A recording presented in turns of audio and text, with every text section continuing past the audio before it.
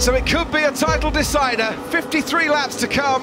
It's lights out and away we go. And Verstappen crawling away from the start, gets away, but not as well as Charles Leclerc on the inside. Esteban Ocon getting a bit squirrely, as is Sebastian Vettel. Into turn one we go. Verstappen is ahead of Charles Leclerc. Leclerc trying to fight this one, but as they now head towards the S's, it's Verstappen who's leading from Charles Leclerc. Sergio Perez ahead of Carlos Sainz, and then Esteban Ocon in fifth ahead of Lewis Hamilton. And the start, Verstappen wasn't as quickly away as Charles Leclerc, but by the time they hit the first corner, he was ahead.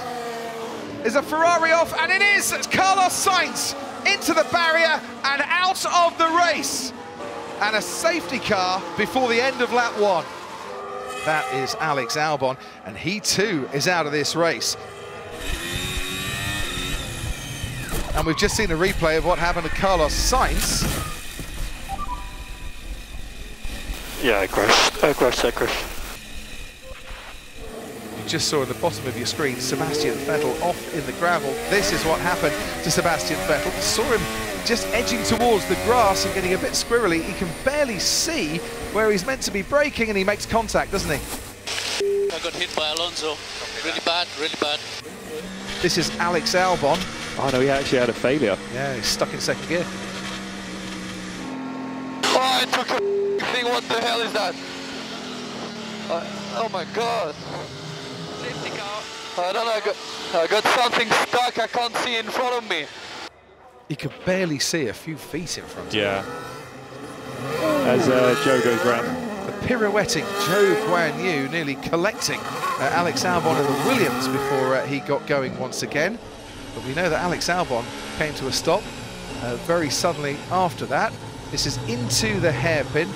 Yeah, you can see how the rain intensifying and just too much for the intermediates. The red flag the race. With the rain intensifying, race control have taken the decision to bring out the red flag. Race will resume at 4:15, ladies and gentlemen. In 10 minutes' time, race will resume. Well, as Max Verstappen then reaches the final corner, we'll see if anyone does come in to the pit lane. But we're racing again here at Suzuka. The Japanese Grand Prix is go once more. Verstappen leads the way then down into turn one. Charles Leclerc follows on in second place. You could barely see Charles Leclerc as Max made his way into turn one. Then comes Perez, then comes Ocon, then comes Hamilton into the pits. Sebastian Vettel and Nicholas Latifi too have decided at the back of the field to take the gamble and go on to intermediate tyres. Yeah, totally the right call. It's just you want to be the one that gets out of the pits first. Sebastian, has he done it? Just. Is that a safe release? Well, they're running alongside each other, and Latifi hasn't had to put his brakes on. And now, well, who can get the power down fastest? Sebastian Vettel is ahead of Nicholas Latifi. Max Verstappen and Charles Leclerc, and this is where the crews can make a huge difference. George Russell's in, Perez, Ocon, Alonso. No, he stays out. Hamilton also into the pits. Decent stop there for Max Verstappen. They're double stacking there for Checo as out comes Charles Leclerc and in comes Lewis Hamilton. And down the main straight, Max Verstappen on the intermediate tyres, getting past the Haas of Mick Schumacher as Alonso feeds back into the race in 8th place. There was plenty of room to run side by side. And talking of side by side, and now ahead, Charles Leclerc gets past the Haas of Mick Schumacher. This is giving it's great for Lewis now. He can get a good run on Ocon. Ocon probably doesn't even know he's there at this moment in time because there's so much spray out there, but he's down the inside of Mick Schumacher. Charles Leclerc now makes it 4.2 seconds, the gap between Verstappen and himself. Hamilton goes around the outside of the final turn and puts his Mercedes, up into the top 5.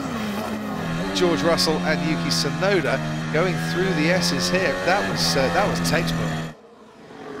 George Russell gets past Lando Norris up into the points.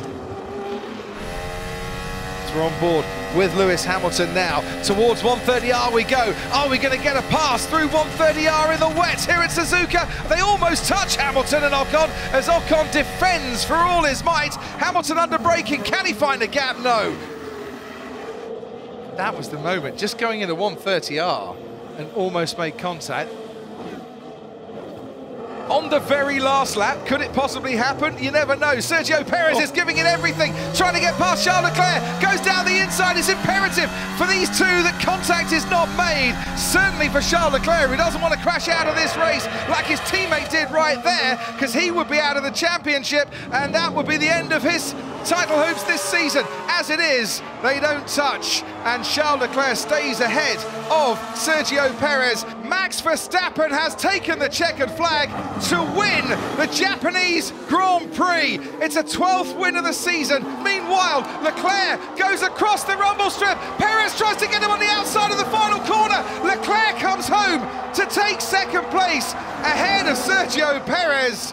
They might have a look at that in the steward's room after this race. Yeah, so Leclerc's braked. He's just out-braked himself and gone straight. Hey, what is he doing, mate? He went off and he pushed me off. He came really unsafe. Charles Leclerc has been given a 5-second time penalty for leaving the track and gaining an advantage. It gives Verstappen a 113-point lead. Because the race resumed after a red flag, full points could be awarded.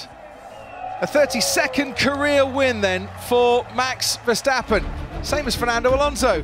A second world title for Max Verstappen. He is champion of the world in 2022.